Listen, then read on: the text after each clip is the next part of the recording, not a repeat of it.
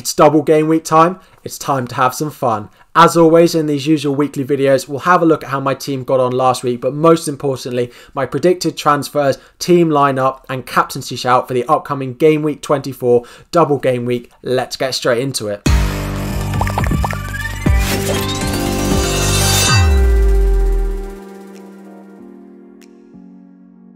So let's start off, as we always do, having a quick look at my previous game week before we get into the juicy double game week 24 stuff. So a quick look at my game week 23 transfers, but as some of you may know, I made no transfers ahead of game week 23. I rolled my free transfer. I was waiting for more news. Hopefully we get some game week 26 news, as it will impact my transfers if we do or if we don't, but I decided to roll it, so I've got 2 free transfers this week.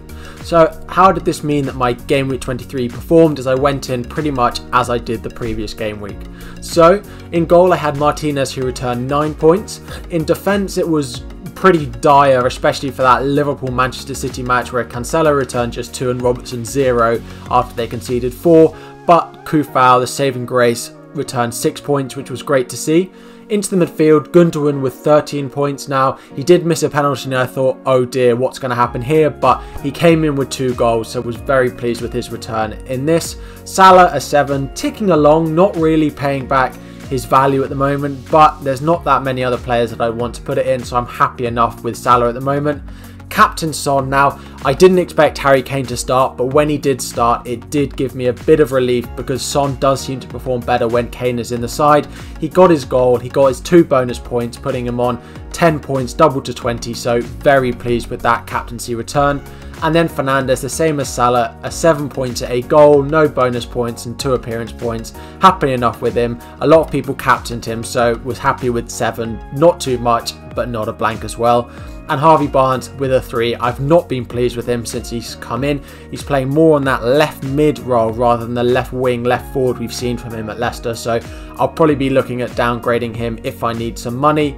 And then the dynamic duo that I will keep banging on about in Watkins and Bamford up front. I love having these 2 in my team. 15 points combined. A goal for Watkins and a lot of bonus points, and then just a goal for Bamford. But I cannot complain at all with these 2. On my bench, I left Diaz, who returned 1 point with a yellow card, Brewster, and then Mitchell. Interesting that Mitchell got the start for Crystal Palace, but we'll wait and see exactly what that means.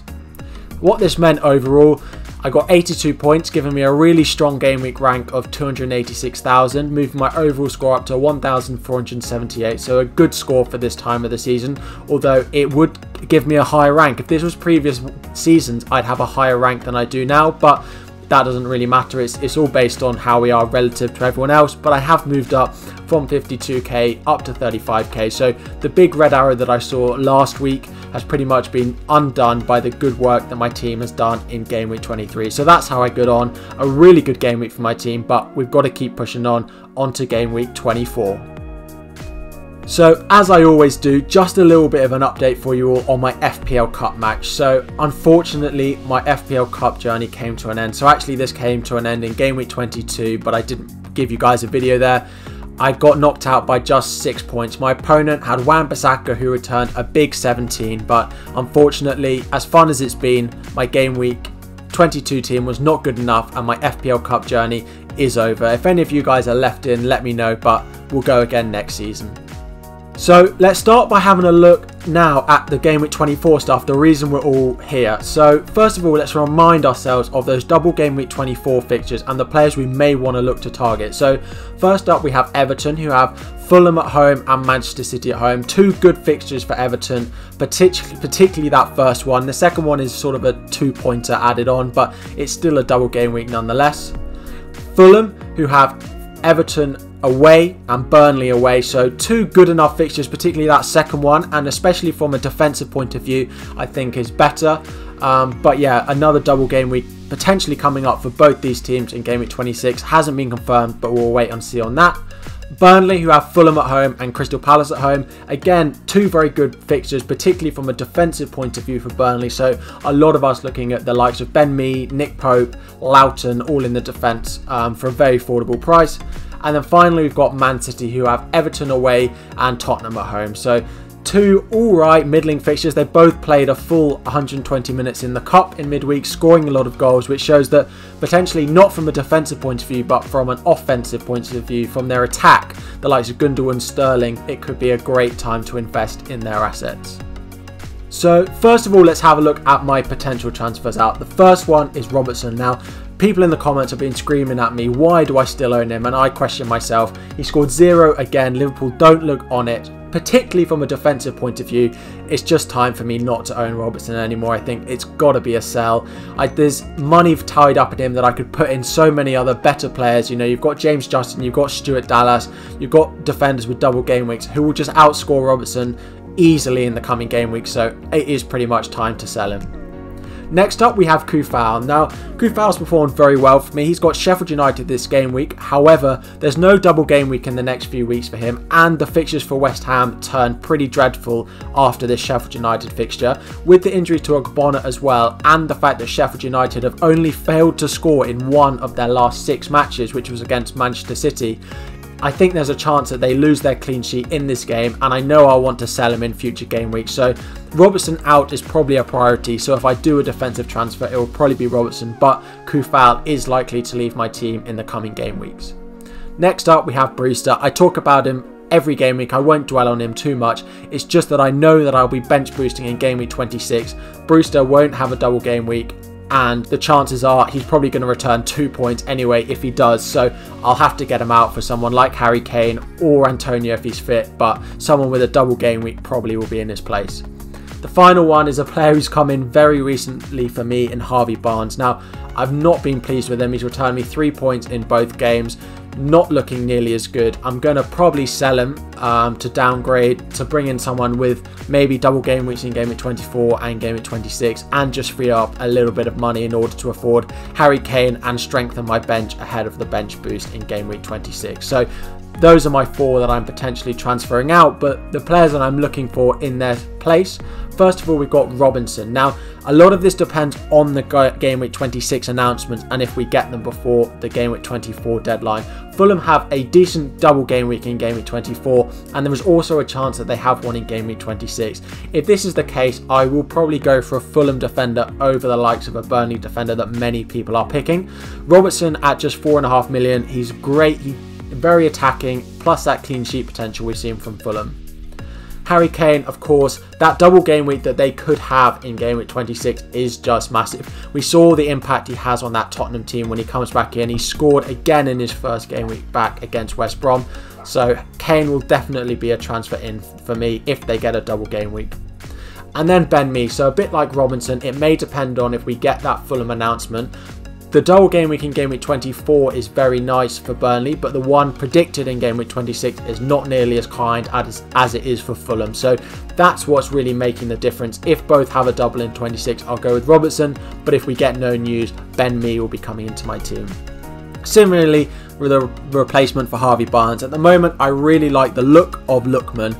At just 5 million, he has great goal threat for that Fulham side. He's one of their most attacking players, but of course if that double game week doesn't get announced, I may look at someone else, maybe Doucouré, maybe Rafinha, a lot of these players that have a double over the next couple of game weeks. So those sort of fringe players like those Fulham players are up for debate. I haven't made my transfers yet, but at the moment that's my thinking. So just to summarise that, we've got Robertson, Kufal, Brewster, Barnes all on the chopping board, all potentially transferred out for me this week to be replaced with the players like Robinson, Kane, Mee and Lookman. But of course, that is all still to be decided.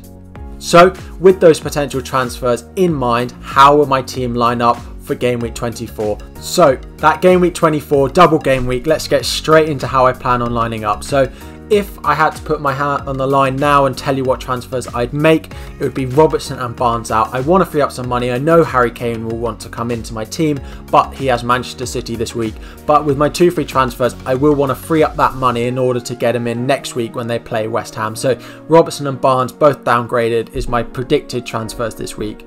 And in their place is the Fulham duo. Now it is just these 5 matches in 3 weeks potentially for them if we get that game week 26 double. I will wait to see if we get news, but if we do, this will be my transfer. Robertson and Lookman both have attacking threat and that clean sheet potential for Robinson, so those are my predicted transfers. So how will that mean I line up? We've got Martinez in goal, my set and forget goalkeeper for the whole season now. I can't see myself changing him. Brighton away. Brighton look good defensively, not quite as good going forward, and Villa have looked great defensively, so fingers crossed for another strong points return for Martinez in game week 24. So the first defender that we have is Diaz with Tottenham and Everton. Now we have heard that he's got a little bit of a stomach bug, but fingers crossed that he recovers in time to play both these matches in game week 24. I will take that risk. We probably won't get confirmation, but even if he's out for the first game, he should be back for that second one, and I still back Manchester City to keep a clean sheet against anyone. So first defender, Diaz. Second up, we have his teammate Cancelo, who again has a double game week. Now a rest in the cup for Cancelo means I predict that he's likely to start both games in this double game week, Tottenham and Everton again, but of course there's that attacking threat on top of the clean sheet potential that you get with Cancelo. The final defender will be Robertson, so he comes into my team with a double game week again, so all three of my defenders could have a double game week. Everton and Burnley, so fingers crossed for a clean sheet and maybe an attacking return from him in this double game week. Into the midfield, we have Gundogan, so we have Manchester City triple up here. I think with the coming double game weeks 24 and beyond into 26 and maybe even 27, it's really worth having triple Man City. Now whether this is one defender and two midfielders or two defenders and one midfielder like I've got, whichever way you decide to go, I really think it's worth investing in. Gundogan's looked great. The only thing is with the likes of Fernandinho and Rodri being out injured, could he be forced to play a deeper role? So that's one worth considering, but it's definitely worth to have triple Manchester City. Next up, we have Salah, who plays in the early kickoff against Leicester. Away at Leicester have looked good defensively against the Liverpool side, which frankly are not playing as well as they could, but Salah will stay in my team nevertheless.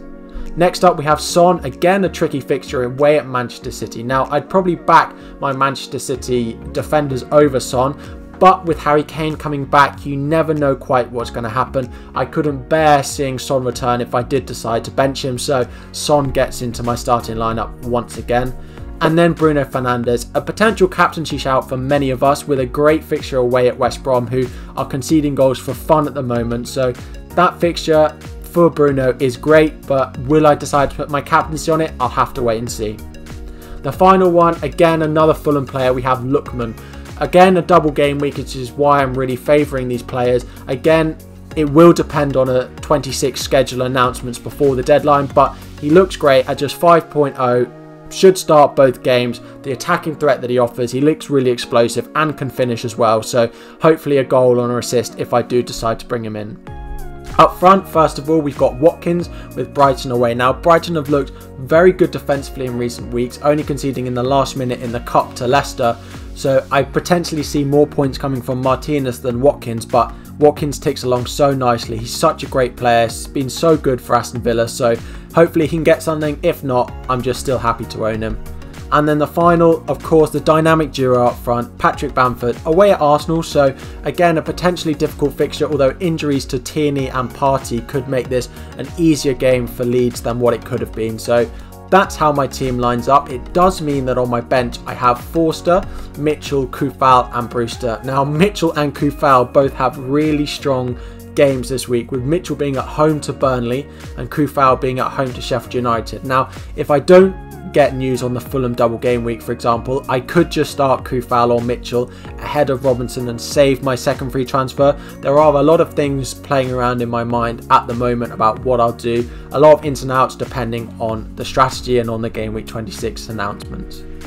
What this does mean is my vice captaincy will be on Cancelo, so it has to be for me on a double game week player. I know that Bruno Fernandes has that West Brom fixture, but it's just those extra 2 points that you get if they blank twice on Cancelo. So here's my double game week 24 vice captain. He got rested midweek, so I expect him to play both, but the captaincy armband for now is on Gundogan.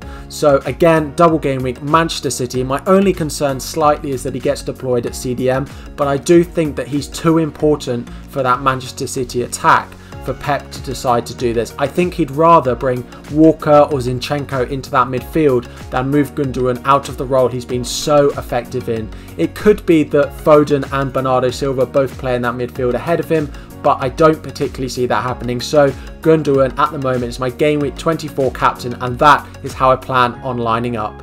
If you do have any questions about your own teams going into Game Week 24 or particular players, do let me know. But that's all we've got time for in this Game Week 24 video, this team reveal video. If you have enjoyed, please make sure to like and subscribe if you are not already. Let me know your questions either in the comments down below or over on Twitter. But as always, I will see you all next time.